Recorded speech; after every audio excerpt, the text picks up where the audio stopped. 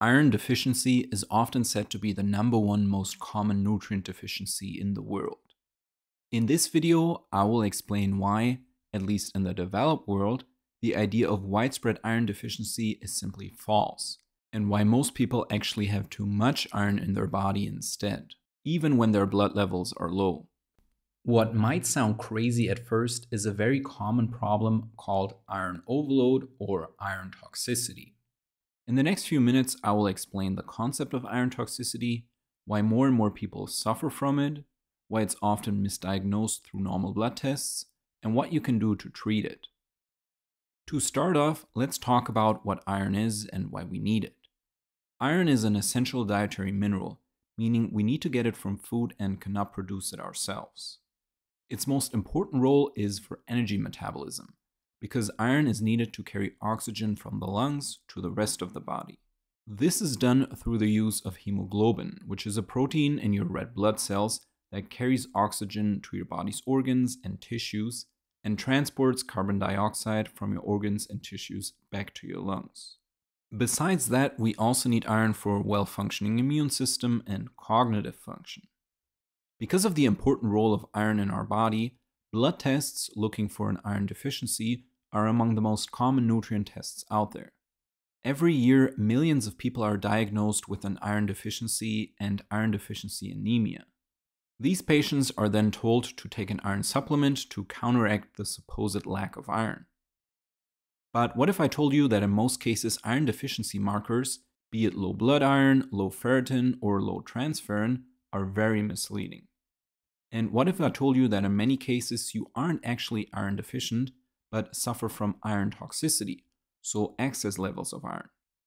Again, I know this sounds crazy, but once you understand the biochemistry behind iron and how it is used in the body, you will also understand that the standard way of looking at iron deficiency, iron blood testing, and iron supplementation are at best misleading and at worst dangerous. The first thing you need to know is that the iron in our body is both a blessing and a curse. Like I said before, it is necessary for oxygen transport and therefore ensures our survival. But its ability to attract oxygen also makes it a super reactive mineral in the body that can create oxidative stress, inflammation, and many other problems. So to help keep iron in check, the body likes to bind it to certain other molecules that either carry iron to where it is needed in the body or keep it from creating problems.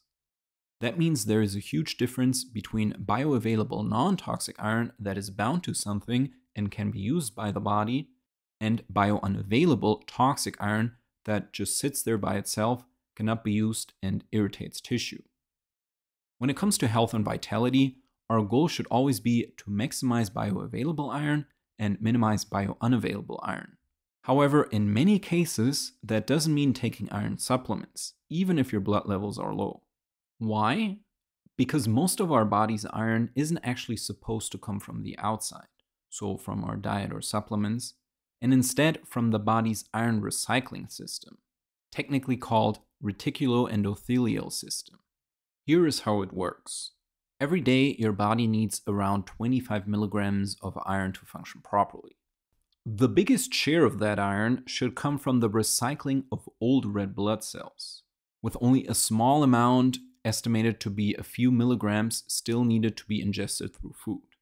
New red blood cells are then made to live for around 120 days, after which they are again broken down and remade.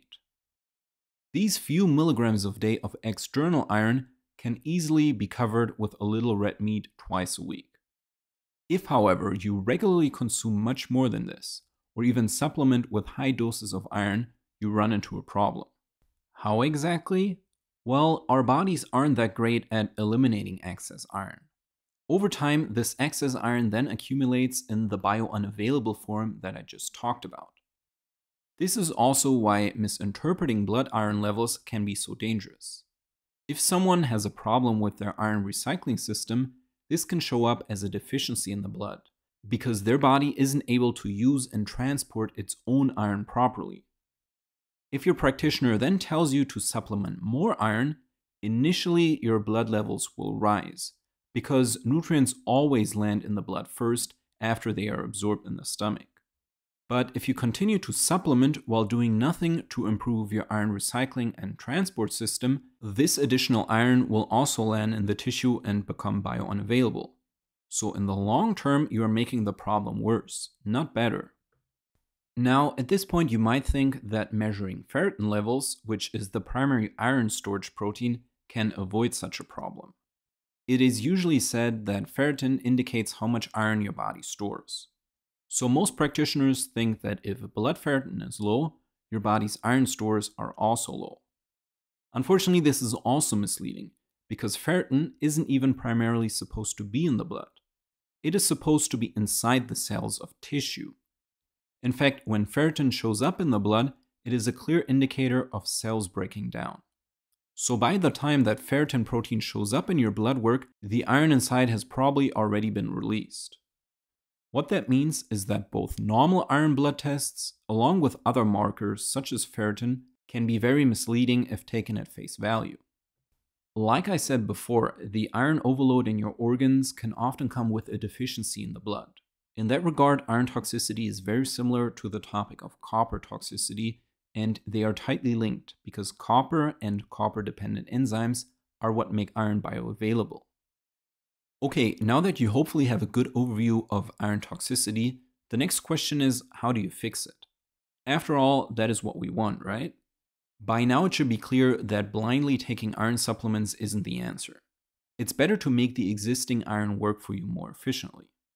Doing that requires working with a specialist, because only they can tell whether you have a true iron deficiency or an iron recycling problem. Because iron toxicity is so complicated, it's also a very controversial topic, just like copper toxicity.